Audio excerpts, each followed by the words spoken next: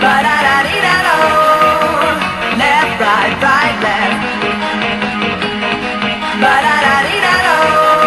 Run along with Captain Jack.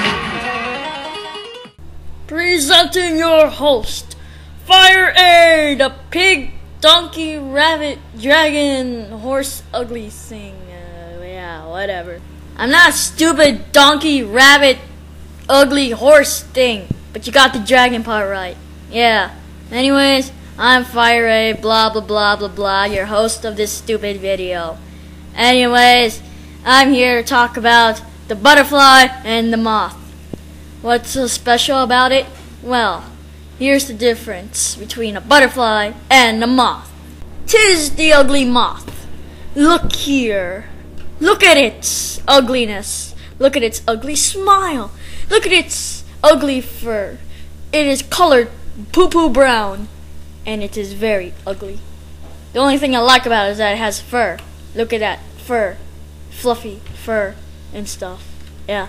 Those patterns on its back that are really ugly form a face to scare off predators. Another thing, it's ugly. Now, moving on to the butterfly. 'Tis the beautiful butterfly. It is different than a moth, because unlike the moth, it's beautiful and it's colorful. Look at its beautiful, colorful glory. Look at its awesome artistic wings. Look at its patterns on its wings. Those patterns usually make a face to scare off predators. Yeah. Like I said before, I personally want to kill this, but since I'm being paid, yeah. But in the Godzilla world, things are different with the moth and butterfly. In fact, beauty and ugliness is combined together to make one monster.